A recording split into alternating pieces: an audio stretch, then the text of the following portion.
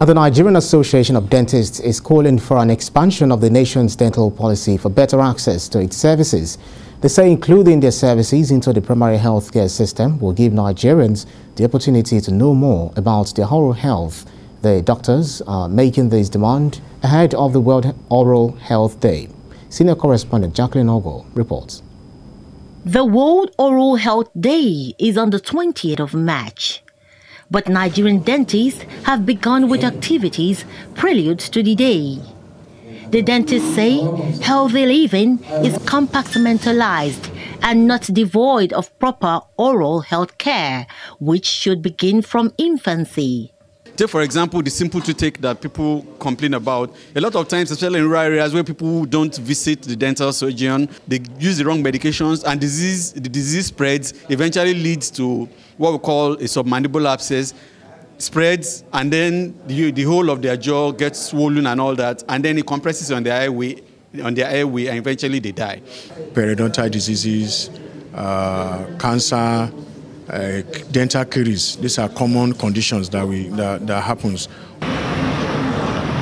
Nigeria, according to the Dental Association, has less than 5,000 dentists, placing the doctor-to-patient ratio at 1 dentist to 45,000 patients.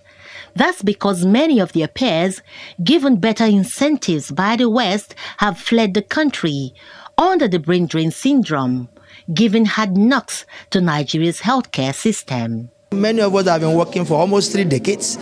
Money is not up to, when you convert, it's not up to $2,000 in a month. The shortage of dentists in the country or a busy schedule are no excuses for upholding a dirty mouth regime.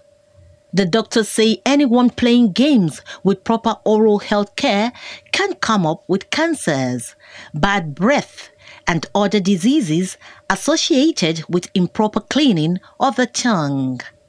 To help Nigerians access easy and faster dental care, the federal government is being asked to expand the country's oral health care policy to the primary health care system. We have primary health centers scattered all over the 774 local governments. Why can't we have standard dental clinics as such primary health centers to give at least preventive care?